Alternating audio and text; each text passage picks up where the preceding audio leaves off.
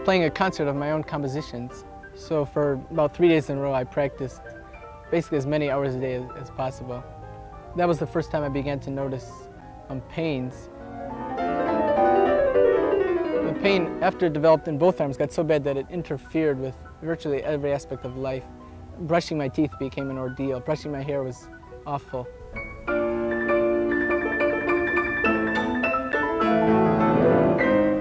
It's very lucky that I did run into trouble and get pain, because if I had not got pain, I almost undoubtedly would not have been led to Mrs. Taubman. Ta-dum, ta-dum, ta-dum, ta-dum, ta-dum. How to change it?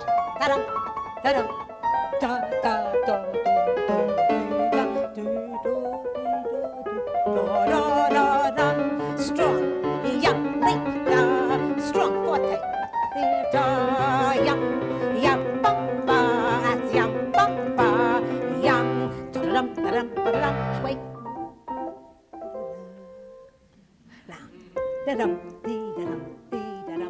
There's a lack of awareness of discomfort. It is assumed that it has to be uncomfortable. And still today in the main conservatories you hear students say, oh, I practice a lot today, my hands really ache, without realizing that pain is a sign that they're playing badly, that they're hurting themselves. And this is what kept me teaching all these years, because as time went on, I saw more and more wonderful young prodigies being cut down much too early. Well, the first thing that went were the shoulders and the muscles in here. So they went to the point where I had muscle spasms all across the shoulders and upper back and even my neck. And at some point, I started to hurt from the tip of my fifth finger in the right hand all the way up to my shoulder. You know, I had been for x-rays, and I had been to doctors who gave me Valium, and I had people who told me I had scoliosis, and this, that, and the other thing. Not only could I not play, I could lift nothing, not even a paperback book, nothing. I used to do things like play the Ocean Etude of Chopin 3 times in a row. And when I was finished, the muscles on my arms would be like, you know, just throbbing. You know, I did that to gain endurance, so I could play it once, you know. Part of the training of pianists, for example, is endurance. The word is repulsive, it's abhorrent.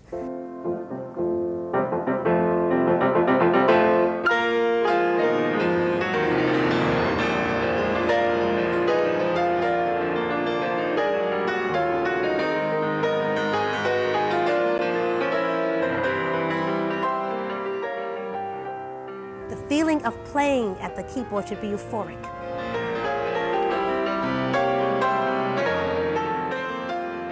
You should not be aware of your tools. How can you interpret if you're enduring something at the same time?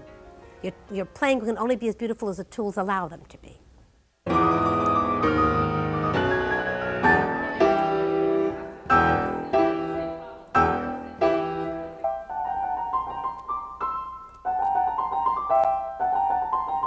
It's spasming, right? Suppose you had to do just 5 fingers. Would it pull up? Let me see. Not too bad there, is it? No. Now suppose you do a scale. Does it pull up? Yes, it does. When does your 5th finger pull up when you play which finger on the scale? Would you find that for me? Do it fast and see what happens. What long before you got there? 3rd. On your 3rd finger, right? Right. And that's because you're anticipating getting your thumb under. And in doing that, there's a pull. Now, what we're going to do... Whenever I take on new students, there are new problems. The variables are so enormous in the variety of coordinations that no 2 problems are identical. You see, and yet basic principles are identical. So that we have something, a guidepost from which to work. We find great problem of pianists is the amount of twisting that goes on in the hand in this way, like Charlie Chaplin's feet. You see, that was much improved already. Much improved. Now, where were you just now? Now, let's take that again. Now, here. Why take the 4th finger so you can make sure you twist? The 4th finger on a black key to go to a thumb, if you have an octave distance, is atrocious. The small amount of twisting that 4th finger creates, I would guess that half the pianists who are injured and crippled do so because they're using the 4th finger on the black key. I find that's one of the most common causes of injury. So take your 5 there, okay? There, girl. There. Now the hand is straight. Isn't that beautiful? All right, now you'll get rid of a lot of that pain. You're not very comfortable here, are you? No. All right, let me see you do that. doing. Are you aware of this? Yeah, well, I'm aware Let me see you do that wrong. slowly. Yes, now when you go here, it's when you get to this chord, your fifth finger has to be way inside. I want you to see what your hand looks like. Play the chord. This is correct. Doesn't have to be any further than that, but it can't be. The minute you're going to do this, that little bit makes it impossible to get to the next chord. Now play it. Now the next one. Now that's finished. Now you're going to start the next group. Okay. Now start again. Da da dum. Right. If you just there. Now you'll have da da dum bum. In other words, this passage has to go faster and faster. It's supposed to be da da da da da dum. Right. Now the place to go faster is where you don't have to jump from the black key to the white key. Then you come here. Da da dum. It becomes very easy. Come get this. Get these two. Da dum. And now ya da dum bum. There you see. When the hand is twisted to a side, you've already broken the hand off from the arm, and one of the most important elements of a fine technique is the fact that the finger, the hand, and the arm must work together as a unit. When you break it off sideways, you've destroyed that organization. You have the hand already working unilaterally, and the arm becomes tense and rigid behind it. How can a technique move with facility that way? Look at that. Look at that. You do this throughout the piece. Yes. Now, there's only one way that that can be avoided, and that is to realize that you never change the shape, which means that if you're going to play your thumb here, then your fifth finger is here, and you're perfectly straight. My problem is Yes. my big... You feel that your fingers are too fat to go inside. Great. I'm very glad you gave me that problem. Now, what is so magical is that if you are trained with rotation and in and out movements, the black keys will disappear. It angles the finger in another way. Just follow me. Go this way and just go forward. Did it bother you now? It's down here. You still feel it? Now, let's keep doing it. Don't drop your wrist, honey. If you drop your wrist, it won't work. Move forward, move forward. Still going down? No, didn't go. Did it go down now? It's still there. You still feel it. All right, see, now let me show you. If you rotate, if you can do it at the same time and rotate forward, it'll turn your finger slightly. Yeah, but not this much. Let me see you do this. Go ahead. There. Didn't bother you, did it? No. Didn't feel it at all then. He made exactly the right movement. He moved in the exact amount. What's the question? What are you actually doing? Because I have a student with the exact same problem. He's just going in, is he twisting? Or? Just going in. Just going in? Just going in. He didn't twist, he didn't do anything, he just moved in now the exact right spot. You find the right spot, you're not going to feel the keys. Now, but you see how much easier... Although a lot of the ideas involved in what she teaches are simple and easy to comprehend, doing them correctly is a very subtle process.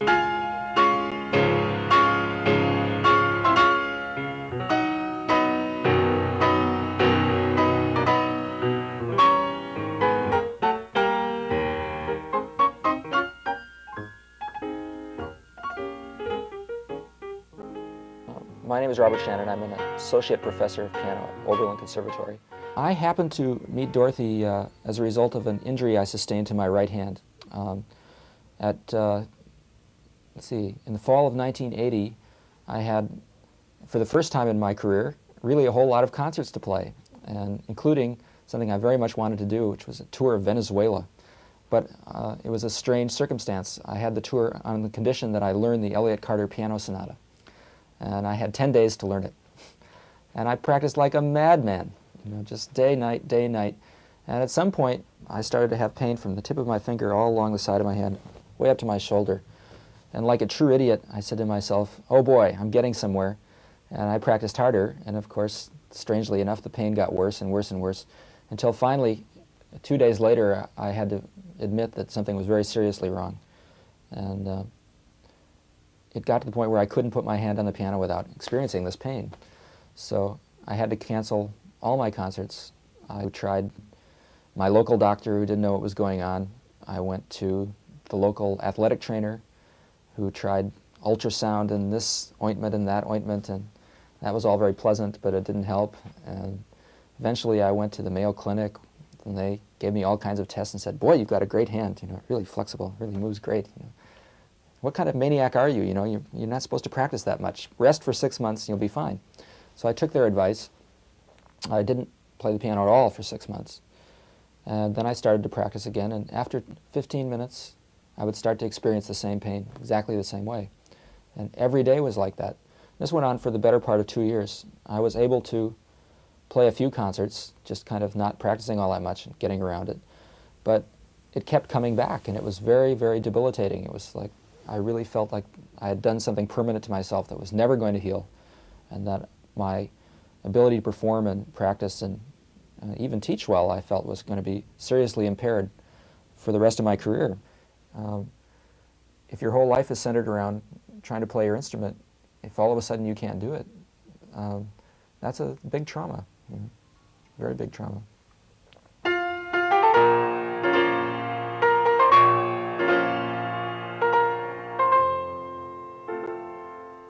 I heard about Dorothy through a friend of mine and went down to Brooklyn.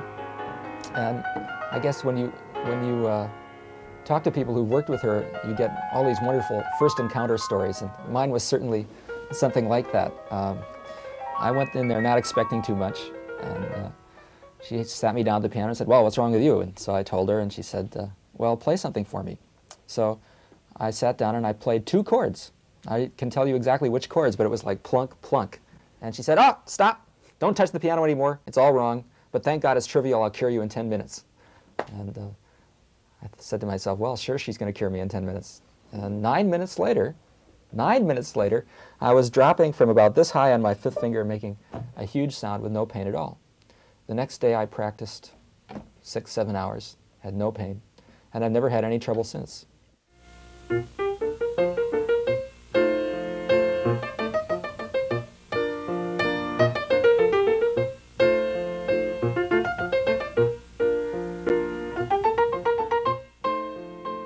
Tell me about your fingers. What did you see? They started curling. The one finger was curling. Yes. What we'll do today is work on the scale. She's so conscious of what every person needs and very reluctant to confuse them with too much information. If there's anything that's working naturally, she's not going to mess with it. And I think it's Dorothy's particular genius that she's able to deal with every person that comes into her studio in a different way and say, look, there are, you know, God knows how many elements that go into playing in a coordinated fashion, and you have 15 and a half of them, and I'm going to give you number 17, 18, and 19. And if you don't understand the first way I tell you to do it, I'll tell you another way, and you'll get it. Hold your hand like this for me, okay? Like this. Now, put it in front of you. Like this. I want you to give me this movement. That's what's missing in your technique. No, you're wobbling. In one piece, like a tennis racket. That's right, just turn it. That's the movement. Feel it in here. Okay? Now, what I'm going to ask you to do is this. All right, now, at this point, play the thumb from the arm. Now, I want you to rotate in this way up. Now, when you come down, don't pull up your fingers at all. Your arm lifts your fingers. No, you're lifting your fingers from your fingers. I want you to do it this way. The arm is going to lift your fingers. I don't want you to feel a pull in the fingers. No, not this way, sideways. Let's do it again. For really a unified motion to take place, the fingers and the arm move at the same speed and in the same direction together. Motion is made in a direction, and that's really the whole story of technique. That when we move up and to the left, everything moves together. You see, all the fingers are lifted together. When we swing back, everything goes down together. Nothing stays up. If you go down and other fingers are pulling up like that, that's not going to work. And people do that. People who were trained with isolating the fingers, sometimes they go down and other fingers are pulling up. And you have While I was getting my master's, I heard about Dorothy Taubman. I heard about the scientific approach, which instantly turned me off. And I was not interested at all. My roommate went to observe a lesson. Mrs. Taubman had invited her. And she always admired the fact that I could play so well, and she did not play. She was limited. Today I know that her hands were better than mine because she had very solid hand. It was just a small hand, it was limited. I really had problems. I didn't realize at the time. And she was developing beautifully. And suddenly I could hear things she was doing. She was playing Liszt and very difficult pieces that, and with ease. She told me I could trill for 10 minutes. I'll never forget without ever getting tired, and that was very, very strange, you know. And the way to think of the trill also is it's helpful to think if you want to teach children, for example, that it's the same as standing on both legs and shifting from one to the other. It's a shift. And I said that a very good example of the single rotation would be a trill. because that's a single rotation. It's left, right, left, right. And the playing in one direction already, again, and going a little bit beyond gives you already the motion to go next to the next note. The important thing with that is it has to be perfectly synchronized as you go faster and faster. The motion becomes smaller and smaller, and you don't see anything. It evolved. I did it well, and she started feeling comfortable with me. And she knew that I loved the work, and I understood it very well. I started having very good results with students. Now, of course, how would we have this school if Edna hadn't taken over the lecturing? I dumped it in Edna's lap, and I called her on the phone, and I said, Edna, would you want to do the lecturing because I can't do it? She said, me? You know? I said no. No, she said no.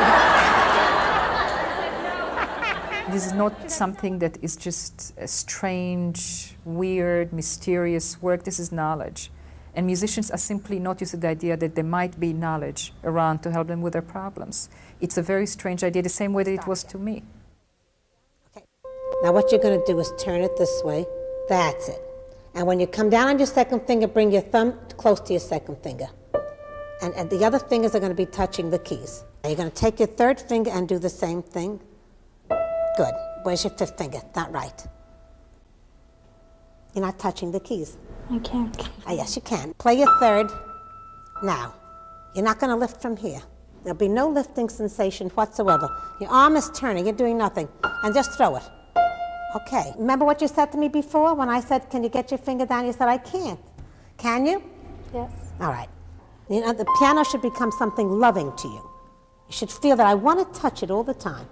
That's very important. You work with her, Edna, every day just to get her to do this. By the time she leaves here, that will be solved. About here with the second and to about here with the third, okay? About here with the second. Perhaps the other aspect of it that made it so valid to me was the fact that I had wanted to do something where I did something for other people, and I felt that playing did not justify playing alone. Now, I wanted to say something about exercises in general. And it was James who said on instrumental study, and I quote, "But singling out basic forms is not solving the technical problems connected with them. Not one of the etude writers says a word about the dear deadly question of how the thing is done." End of quote.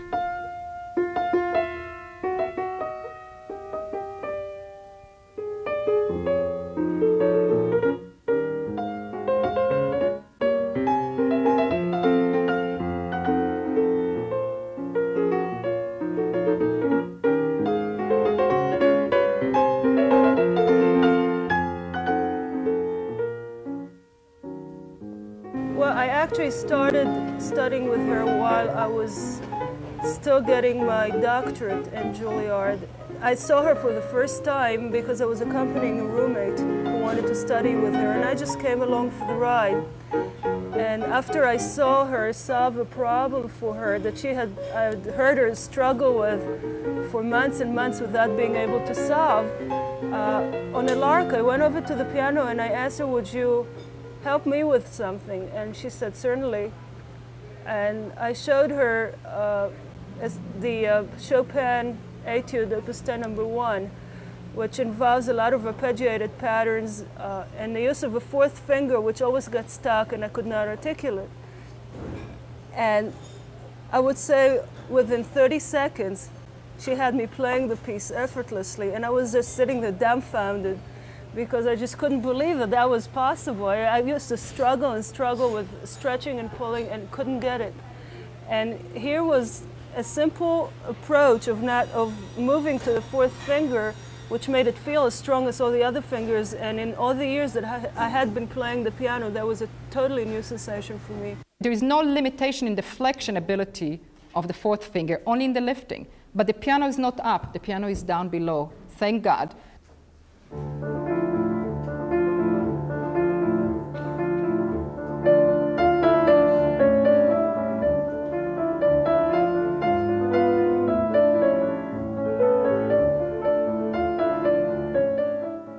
Among the many teachers I've had, there was one who suggested I do this incredible exercise, strangely enough, an exercise by Brahms, where you hold down two notes silently, and then you have to do these incredible contortions where I remember specifically it's number 19 from Brahms' 51 exercise, where you do this sort of thing, and it's a total isolation of these motions. And the idea behind the exercise, I guess, is to put your arms through as great a pain as possible.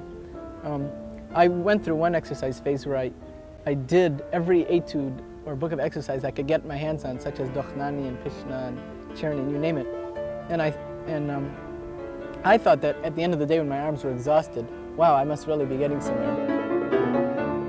When you're being told that pulling and stretching your fingers, got to stretch your hand. When tests have been made, Ortman's book showed that they made tests for years where the fourth finger was pulled and stretched, and it didn't change one bit. And they're still pulling and stretching the fourth finger. And there's nothing wrong with the fourth finger. They're being told that because there's a ligament that crosses from the fifth to the third finger, and the fourth finger cannot lift as high as the other fingers, and therefore that's an impediment. So they're pulling. Schumann put a string from the ceiling to the finger and pulled it and crippled it. Well, they're still doing it without strings. What they haven't realized is we never play the piano that way. Instead of lifting a finger away, we can lift all the fingers away and drop each finger individually. There's no tissue on the bottom that prevents you from dropping with power away from the rest of the hand, so that if you turn the technique around, there's no problem with the fourth finger.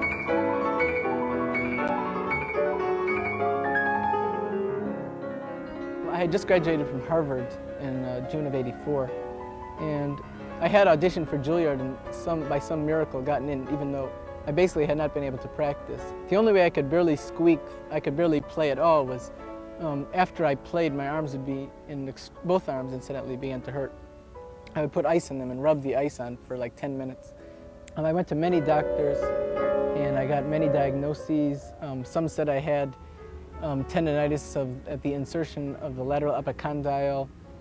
So they said, if you have tendinitis, we may have to try a cortisone injection, or if that doesn't work, you may actually have to have surgery. Before I met Mrs. Taubman, I tried almost everything the medical world offered, including ultrasound, lots of drugs, baclofen, naproxen. I tried acupuncture even. I had traction, I had massage, I had hot and cold treatments. I went to a clinic for sports medicine. The first thing they did, they sat me down in this tub of cold water, which was 34 degrees, and they made me put both arms in the cold water for 5 minutes, and that was absolutely the most painful experience I've ever had in my life. Then I walk out with these icicles for arms, and they sit me down at the table, and this woman takes her thumbs and she starts digging me into my elbow. I'm just going like this. I go, Jesus.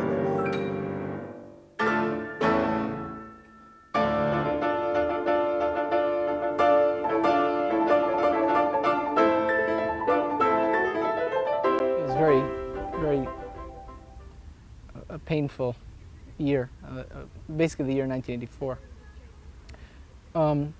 I met Mrs. Taubman I auditioned for Mrs. Taubman in early June of '84, and she said she would accept me the following year.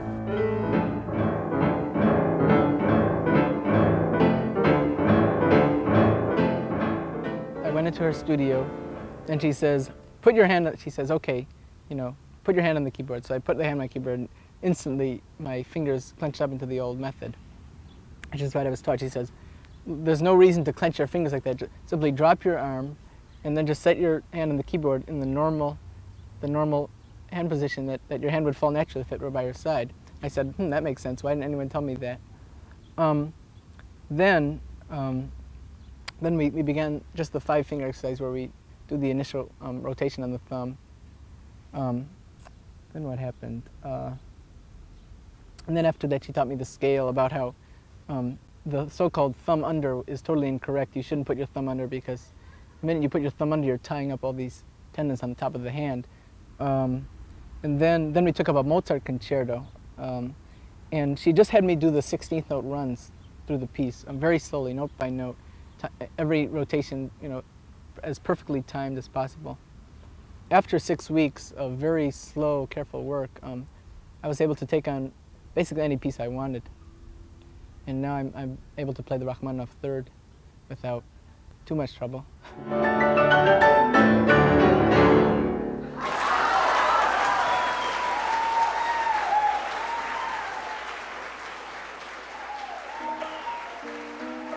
I never wanted to teach. I was only interested in performing. could never conceive of myself as teaching except if I had to make a living. By the time my husband came home from World War II, and he said to me, well, now you can quit your teaching and you can go back to your own performing. And I said, I can't. He said, what do you mean? I said, I'm into something so spectacular and so important. It can't be just for myself. You have to realize that my generation was very socially oriented. We came out of a deep depression, and there was a tremendous amount of liberalism and a feeling of helping mankind. And it would be inconceivable for me to have found something at that time and felt I had a right to keep it to myself. And Enid came to visit me in Beckett when I was in the country, and she said to me, I'm going to build you a school. I said, it's impossible. Schools are failing all over the place. How do you do that? She said, well, let's start with a seminar of some kind, a 2-week session. And Amherst was such a gorgeous place, and so perfect for our needs. And so we came here, and here we are.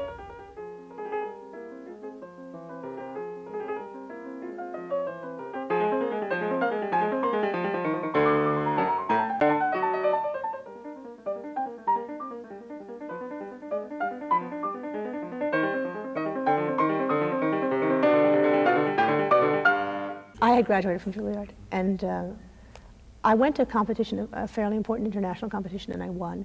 And that was the first time that I really became aware that I was already a pianist.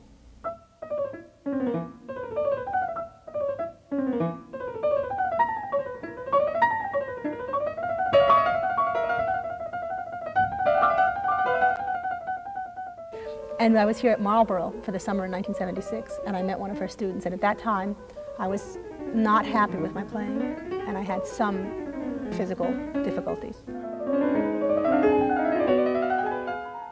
Besides tension, which I wasn't aware of as being a problem at that point, I was having some pain in one of my fingers. And you know, that's the kind of thing that doctors will tell you have to be operated on, or you have arthritis and you shouldn't play the piano anymore. It was not keeping me from playing, but I was concerned about it. I didn't know what it was. I didn't have the idea that it was from my playing exactly, but when I mentioned it to this other student, she said, oh, well, my teacher can clear that up in 2 lessons, as she did.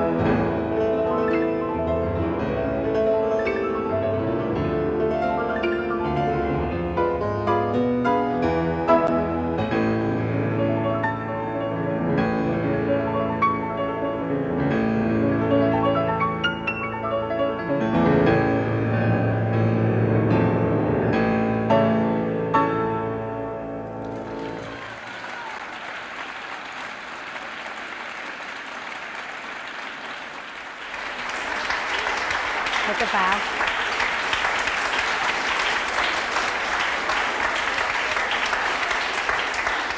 I just want to ask you, so you played it beautifully.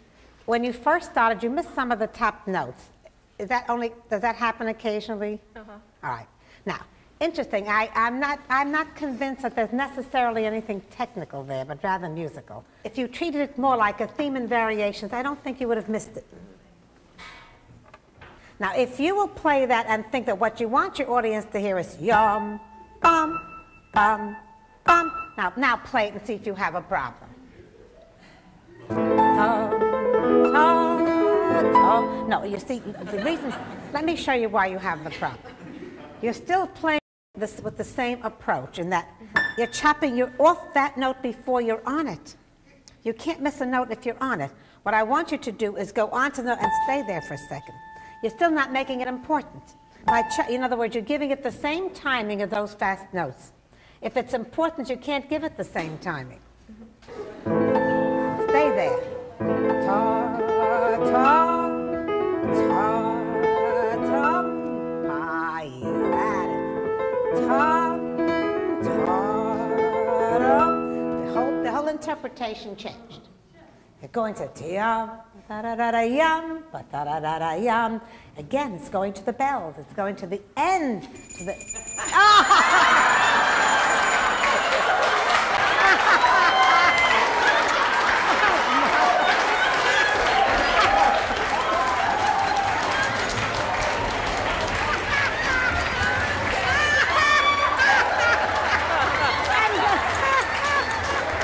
I'm going to go home with a collection of bells. Oh, it's marvelous.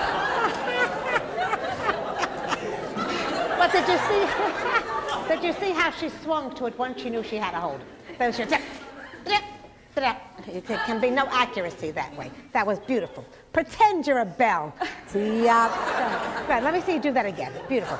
And stay there. Stay there. Tom, tom, tom, tom. Makes such a difference. Right, now you'll never miss it.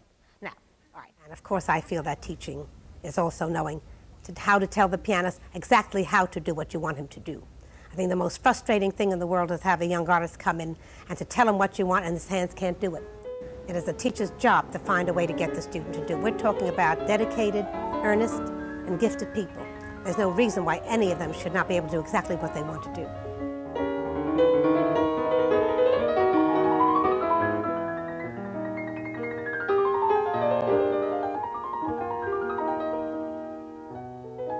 What I was looking for was somebody who would help me do what I wanted to do. I play a lot of contemporary music, and there are sometimes extreme and strange things that one has to learn how to do. She has such a grasp on movement and piano playing that it was really ideal information for somebody in my situation. I do a lot of freelance work, and that means learning a lot of pieces very quickly, under a lot of pressure, and you don't have time to make a lot of mistakes. It really helps if you know, okay, I have this problem, this is the kind of solution you look for. It saves a lot of time, and when you have 2 weeks or 1 week or 3 weeks to learn a piece, you can't always sit around and just keep knocking at it until it gives.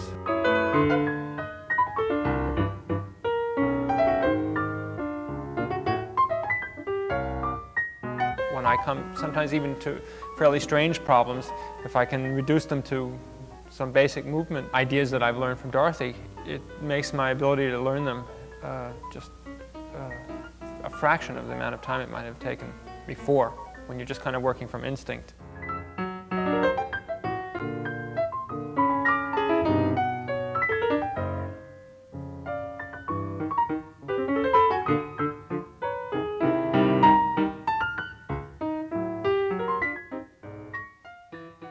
The principles of using the fingers are applicable to every instrument. The basic physiological laws are the same for your hand no matter what you do. It's the same in a sport. If you play tennis or golf, the same principles are there. The physiological principles and the physical laws are there, the mechanical laws are there. Not different. It'll be a question of intelligently applying it to the particular instrument. That's all.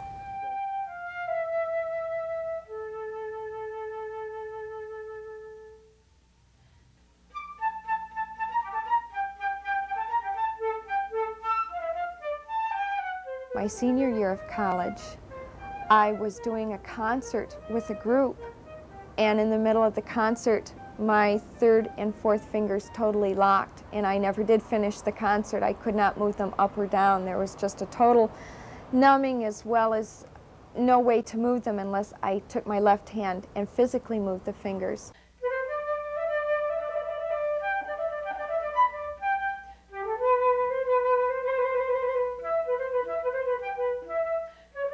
It took several hours of massaging and then soaking it before the fingers would move on their own. But the pain lingered. It lingered all the way through my arm. She called me from Eastern Michigan. She's a teacher of the flute there. And Professor Joseph Gerd is my student there of piano, and she was also studying piano with him. And he called me and said, "You must do something for this young girl. Her right hand is practically paralyzed. She's completely numb, and she has severe pain, and she went to an orthopedist who wanted to break every bone in her hand. and reset it. Since there was no guarantee if the bones would heal correctly and I'd be able to play at all after they took the cast off, I opted not to do that. And again, as with all the other doctors, he suggested that I find a new profession and start over. By this time, I had already finished my bachelor's degree. I was starting a master's degree, and that was the last thing I wanted to hear, was to start all over and find something else.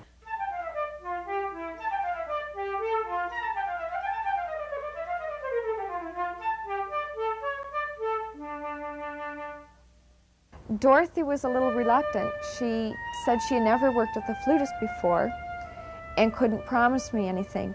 We worked jointly between the piano and the flute to see how the two instruments were similar to each other in their technique. Basically, what the problem was on flute was that I was lifting my fingers off the keys, playing with a high finger action on the flute. She did the very thing that Schumann did. She pulled, as she held down the other keys, she pulled each finger away when she let go. All she had to do was ride up with the key up to the surface of the key as it let go. There was no need to pull her fingers all the way up. She was pulling and stretching her fingers. Secondly, to do the sharps, you have to go sideways to the stop on the side there. So she was pulling her fingers and pulling sideways. She had no rotation. So I gave her a lesson on how to rotate over to the sharp and the flat. And not to allow the fingers to pull up, just to let the keys to come up. And there, she's very bright. She had it in 2 minutes. We spent an hour and a half just going over to make sure she understood, and that was the end of it.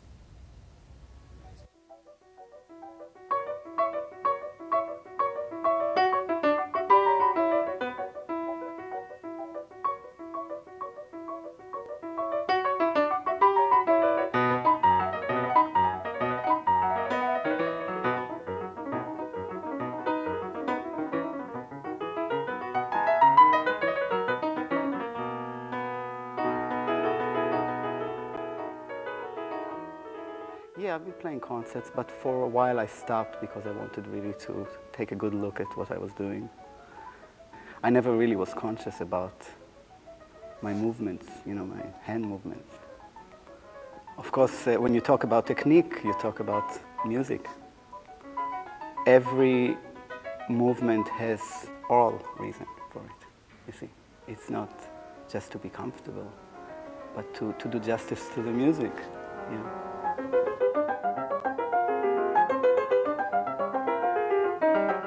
When I was at Juilliard, that was the reason that when I heard about Mrs. Taubman, I thought, gee, technique,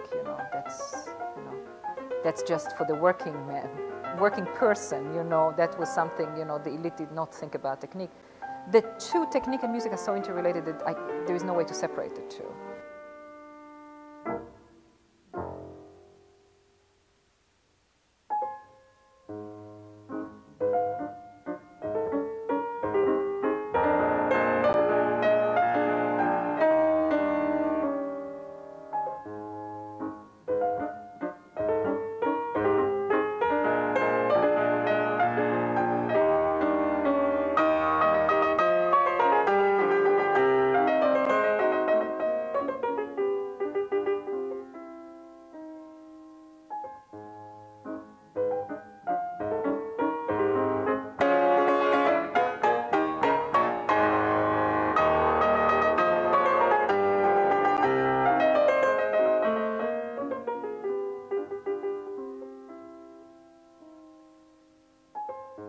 First of all, if you cannot move properly, you cannot make music. If you cannot play evenly, if you play Mozart or Haydn and the runs are not even, there is no way, to me, the music stops right there.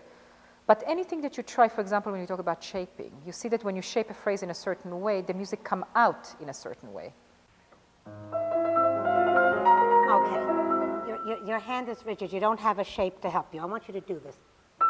Go down, go down. Not that low, but you'll collapse your wrist, then you'll have another problem. You'll get a pain in your back. Okay. You can't collapse your wrist as if.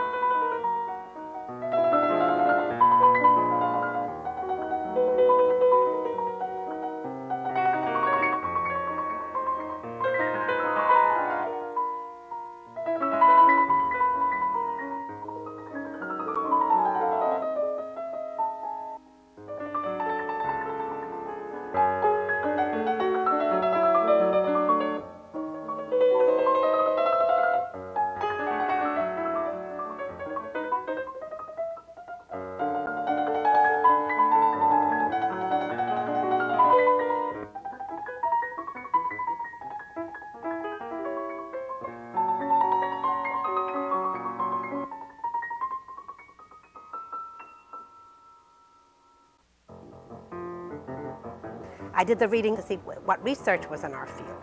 And there were some important books. There's Taubman's book, The Physiological Mechanics of Piano Technique, where he did a lot of testing, mechanical testing in a dark room with lights on the hands of pianists, measuring motion, etc. He came up with some interesting basic concepts. I'll give you an example. He said that when you have movement in opposite direction, for example, if you have alternating actions, if you're going up and down very quickly, you must get tired because the muscle that lifts your arm, which is an extensor, cannot relax quickly enough for the muscle that has to drop your arm to bring you down. They come in conflict and create tension. That's true. It's important to know that. But he came to the conclusion that therefore when you play octaves, there's no way that you can get rid of fatigue. You've got to slow down.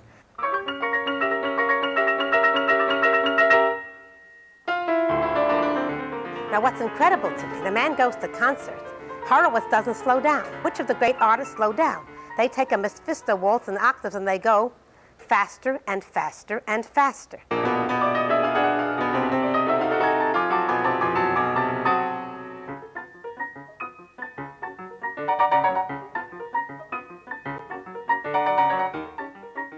So he has to hear that what he's saying is not so.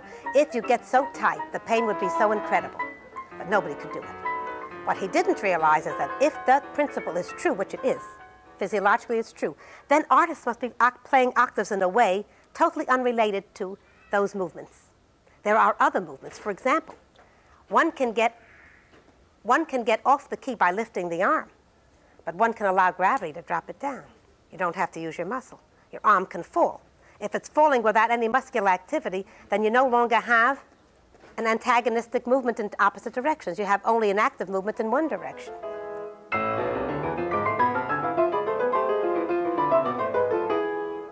want to ask something. What do you feel when you play it fast? What makes it hard? Are you tight? Mm-hmm. I thought that's why I wanted to try it. All right, let me show you something, dear. I just want you to lean on me for one moment. Let all your weight go, sweetheart. Just don't do anything. Lean on me as if it was a dead arm, okay? Here, now I see. What you have to do is when you play your chords, you're doing this, do this, do this. Now, let me move it. Just do nothing. Do you feel what that feels like? No, you're moving it. Don't do anything. Keep it dead. Let me move it. Let it just fall. You see what that feels like? There's no muscle working at all. What you have to do, I saw the tension. I realized that you were limited in speed. And there should be no limit to your speed in this thing, that if you allow it just to fall by itself, if you allow gravity, just let it fall by itself. Instead of doing this, you'll get tremendous speed. Do you want to try it for a moment, see if you can catch that? You might catch it right away. And let it go by itself. By itself. Just let it bounce, let it bounce by itself. I went in and I was in one of my black moods. And she said, "What's bothering you this week?" And I said, "Well, there are these big pieces I can't play. You know, I could never play something like the Sixth Hungarian Rhapsody." So she said, "Nonsense. Here's the music. I'll teach you to play it right now." So she said, "Play some octaves." So I played some octaves. And she said, "No, you got it all wrong. It's totally the wrong idea." You know, so what you have to understand is that it works this way, right? So try that. So I tried that. It doesn't work. So he says, "Well, turn your hand a little bit this way. Try this. You know, keep doing this." All of a sudden, my overdrive. You know, like I've been earthbound, and all of a sudden, blah, blah, blah, blah, blah, blah.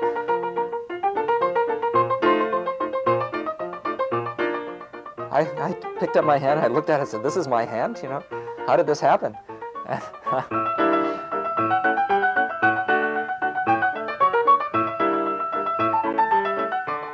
It's not that, you know, instantaneously, all of a sudden I had perfect octaves, and I don't have perfect octaves now.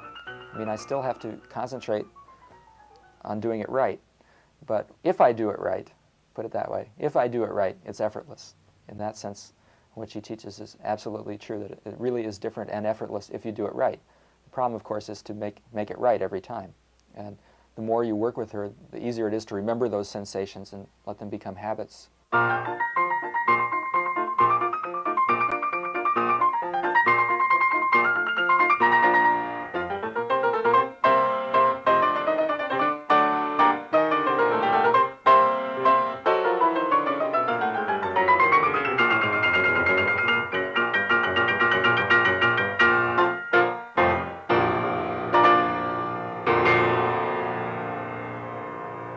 learn to dot the I of an idea. Even when you begin. For Beethoven, first of all, the thing starts off in a very sinister way. It has to be much more rhythmic. It's a little too indecisive. I want you to start again a little more decisive than you did before. Yum, ba-bum. Now, I'll tell you what bothers me about it. Your quick note is too flimsy for the character. In other words, I hear this. Then I hear this. Bum, bum, bum, bum. As I should hear. Every note. Ba-bum. That's what gives it that very serious quality. Otherwise, it gets trivia. Sounds too dancey. That's not the character you really want. I know, because from the way you built the piece, that's not what you're looking for. But that note is a little too fast. It's almost, you're playing it like a 30-second. Give the rhythm a little more precision. Now, I want it done again, but softer. Every note, da, ba, bum, da, da, da, yeah, da, da, ba, ba, that's it. Da, dee, da. Now, another thing you did. You came here and you jumped up in the air, da, and you're breaking the line. You're giving it like a hiccup. Yeah, you know, don't make it so important. It's a leading tone. Keep it together. Yes. See, what it did is take away the attention from the main line over here. Yeah, da-da. Do you see? Now, take the whole line. Yeah, yeah, da-da. Yeah, da-da, ba-da-da, da-da, da-da. Keep the rhythm straight. Yeah, da-da, da-da, that's it. Da-da, much better. Yeah, don't jump off. Don't jump off. Did the same thing. That's right. It brings the attention in the right place. Listen to that. You must think orchestrally when you think of Beethoven. Think of some orchestral instrument that is imitating, and try to do that. Horns. Now, bass. But listen to this. The last note should be, that should be da-da-da-da, da-da. You see, I want you can't get it because your wrist is very low and your thumb is down on the side. Dude, watch me. Da-da-da.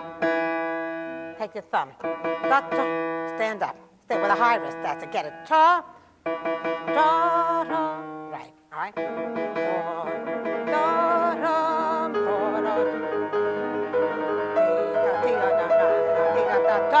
Now get the bass. You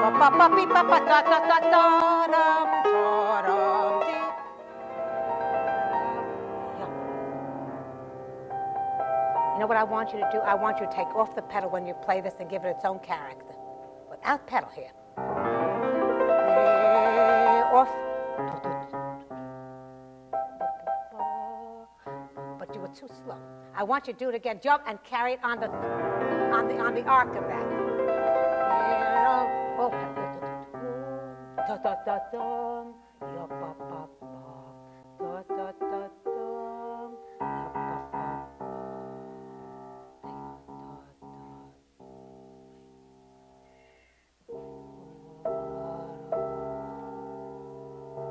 Wait, I scare everybody to death. Now,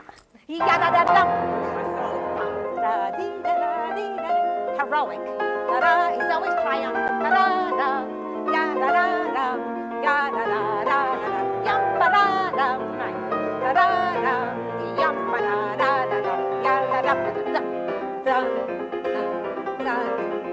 Give me the beat.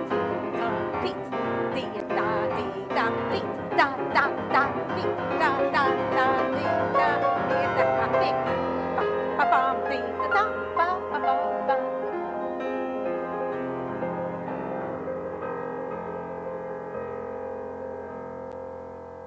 Beautiful. She's wonderful. Great.